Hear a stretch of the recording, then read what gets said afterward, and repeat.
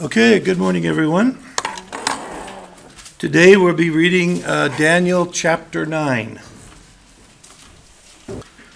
Daniel 9 is the chapter regarding Daniel's prayer, which we'll see in a few minutes. And the last, four verses, 24 through 27, are the central passages on the Great Tribulation. That's his prophecy that we've studied before and we'll hear about again this morning.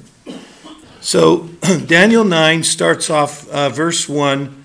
In the first year of Darius, the son of Ahasuerus of Median descent, who was made king over the kingdom of the Chaldeans.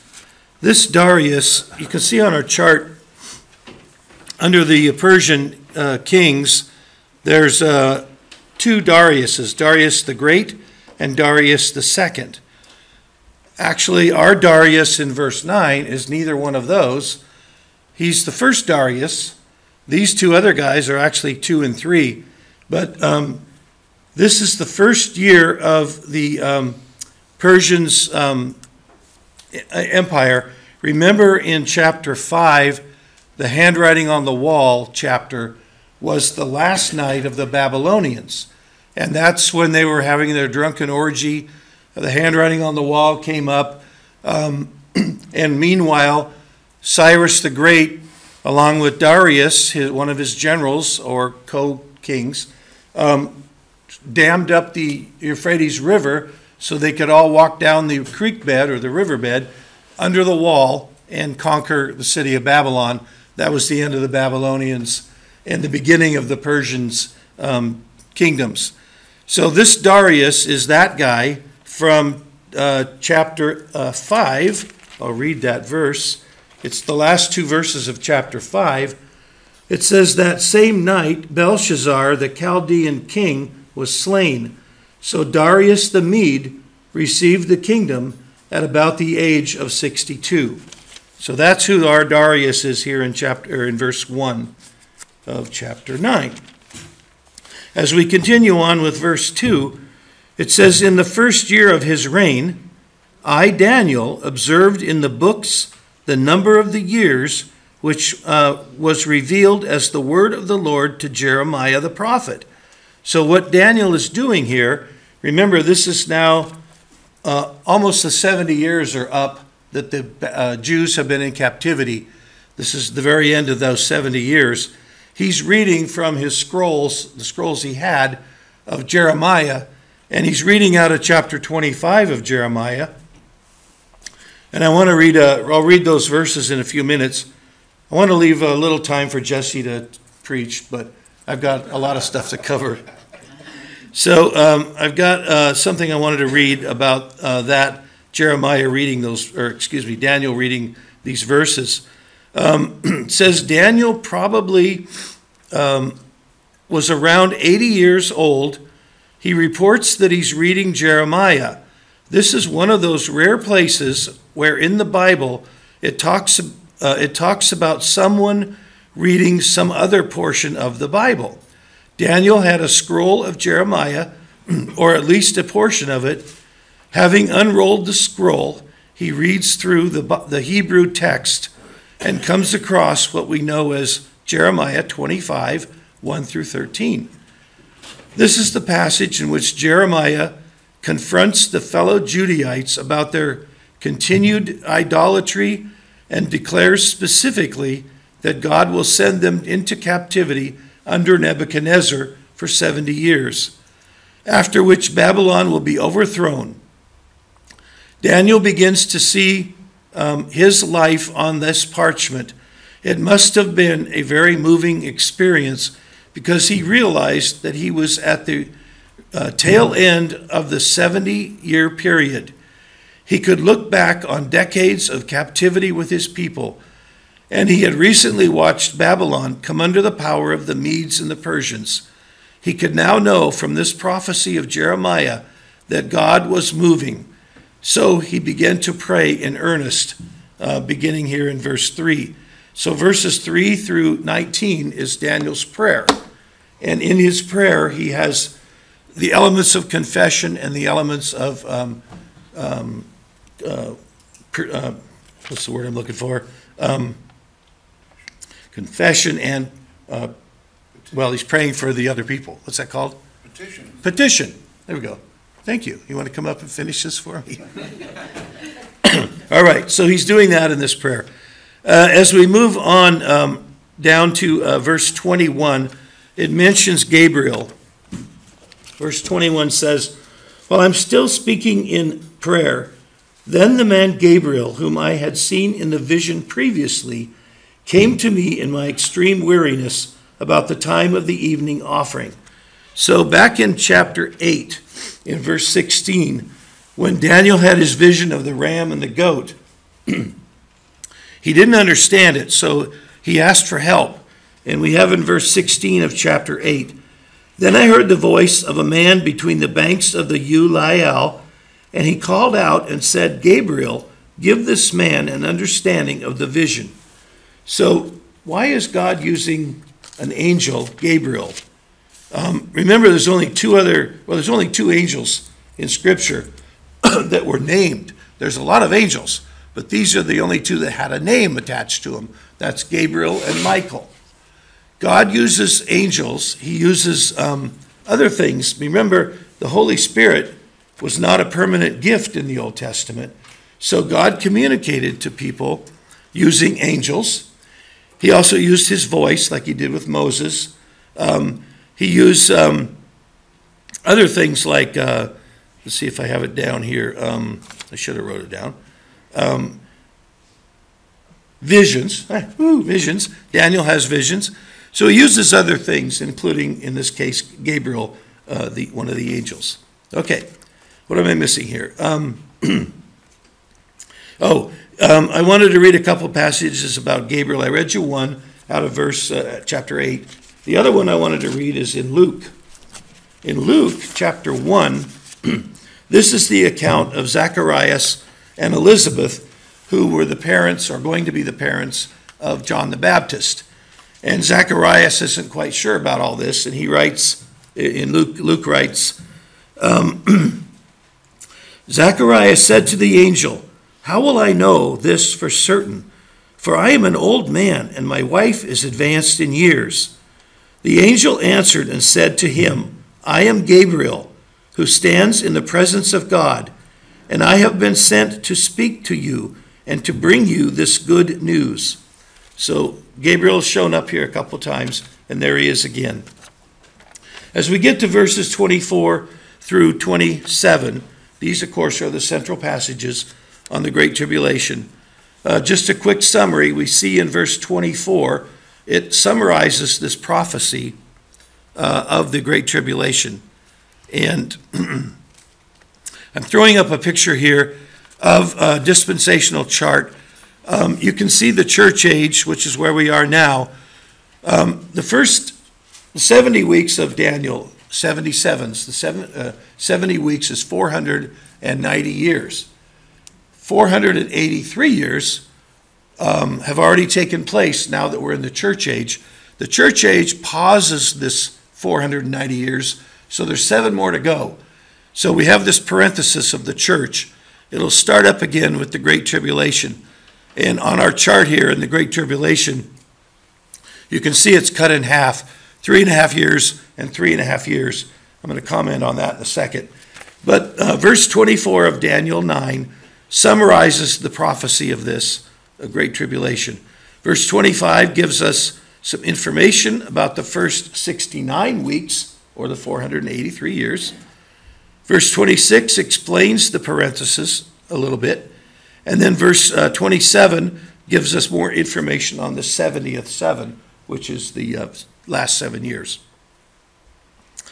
Okay, and in this passage, the verses 24 through 27, there are 2 people mentioned. One is the Messiah, and the other is the Antichrist. We saw a portrait or a picture of the Antichrist out of chapter 8, which was Antiochus Epiphanes. He is the one who defiled the altar. He sacrificed on the altar a pig. He put an idol of Zeus on there, and he persecuted the Jews. He's going to do that again. It won't be him. It'll be the Antichrist this time in the Great Tribulation. So the last 3.5 years of the Great Tribulation will be great persecution of the Jews with the Antichrist. He's going to break the treaty that they made, and he's going to start persecuting them through his actions. And again, a picture of Antiochus Epiphanes. I want to read out of Matthew 24, which is Christ's words about the Great Tribulation. And I'm reading starting at verse 15 of Matthew 24. It says, "Therefore, when you see the abomination of desolation, which was spoken of through Daniel the prophet, standing in the holy place, let the reader understand. Then those who are in Judea must flee to the mountains. Whoever is on the housetop must not go down to get the things that are in his house. Whoever is in the field must not turn back to get his cloak. But woe to those who are pregnant and to those who are nursing babies in those days. But pray that your flight will not be in the winter or on the Sabbath. For then there will be great tribulation, such as not been occurred since the beginning of the world until now, nor ever will." Okay, so we have that. That kind of sets us up for this. I think I covered everything on my notes, even though they're a little backwards. But okay, we're ready for Daniel chapter 9, and I'm beginning at verse 1. And did I have any other pictures to show you? Yeah. I'm just putting up the verses 24 through 27, but I'll be reading those aloud as we get there. Okay, verse 1 of Daniel 9. "In the first year of Darius, the son of Ahasuerus, of Median descent, who was made king over the kingdom of the Chaldeans, in the first year of his reign, I, Daniel, observed in the books the number of years which was revealed as the word of the Lord to Jeremiah the prophet, for the completion of the desolations of Jerusalem, namely 70 years. So I gave my attention to the Lord to seek him by prayer and supplication with fasting, sackcloth, and ashes. I prayed to the Lord my God and confessed and said, Alas, O Lord, the great and awesome God who keeps his covenant and loving kindness for those who love him and keep his commandments. We have sinned, committed iniquity, acted wickedly, and rebelled, even turning aside from your commandments and ordinances. Moreover, we have not listened to your servants, the prophets, who spoke in your name to our kings, our princes, our fathers, and to all the people of the land. Righteousness belongs to you, O Lord, but to us open shame, as it is this day. To the men of Judah, the inhabitants of Jerusalem, and all Israel, those who are nearby and those who are far away in all the countries to which you have driven them, because of their unfaithful deeds which they have committed against you. Open shame belongs to us, O Lord, to our kings, our princes, and our fathers, because we have sinned against you. To the Lord our God belong compassions and forgiveness, for we have rebelled against him. Nor have we obeyed the voice of the Lord our God to walk in his teachings, which he set before us through his servants the prophets. Indeed, all Israel has transgressed your law and turned aside, not obeying your voice, so the curse has been poured out on us, along with the oath which was written in the law of Moses, the servant of God, for we have sinned against him. Thus he has confirmed his words, which he had spoken against us and against our rulers who ruled us, to bring on us great calamity, for under the whole heaven there had not been done anything like what was done to Jerusalem. As it is written in the law of Moses, all this calamity has come on us, yet we have not sought the favor of the Lord our God, but by turning from our iniquity and giving attention to your truth. Therefore, the Lord has kept the calamity in store and brought it on us. For the Lord our God is righteous, and with respect to all, his deeds which he has done, but we have not obeyed his voice. And now, O Lord, our God, who has brought your people out of the land of Egypt with a mighty hand, and have made a name for yourself, as it is this day, we have sinned, we have been wicked. O Lord, in accordance with all your righteous acts, let now your anger and your wrath turn away from your city Jerusalem, your holy mountain. For because of our sins and the iniquities of our fathers, Jerusalem and your people have become a reproach to all those around us. So now, our God, listen to the prayer of your servant and to his supplications, and for your sake, O Lord, let your face shine on your desolate sanctuary. O my God, incline your ear and incline your ear and hear. Open your eyes and see our desolations and the city which is called by your name.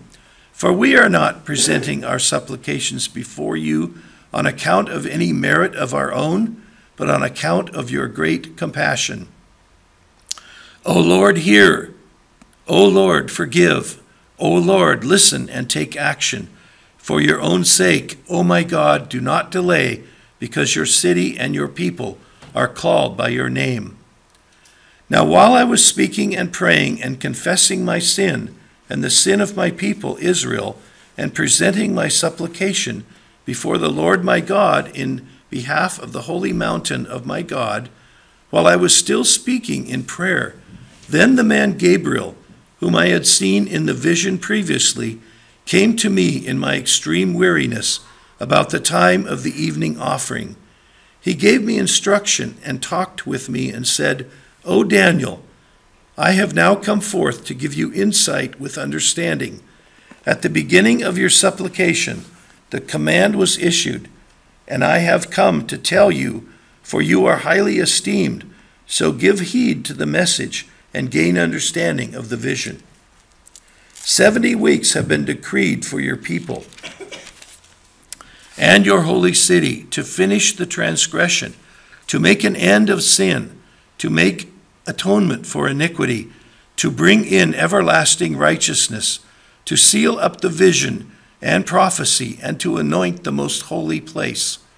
So you are to know and discern that from the issuing of a decree to restore and rebuild Jerusalem until Messiah the Prince, there will be 7 weeks and 62 weeks, and it will be built again with plaza and moat even in times of distress. Then after the 62 weeks, the Messiah will be cut off and have nothing, and the people of the prince who is to come will destroy the city and the sanctuary, and its end will come with a flood. Even to the end there will be war. Desolations are determined. And he will make a firm covenant with the many for 1 week, but in the middle of the week he will put a stop to the sacrifice and grain offering, and on the wing of abominations will come one who makes desolate, even until a complete destruction. One that is decreed is poured out on the one who makes desolate.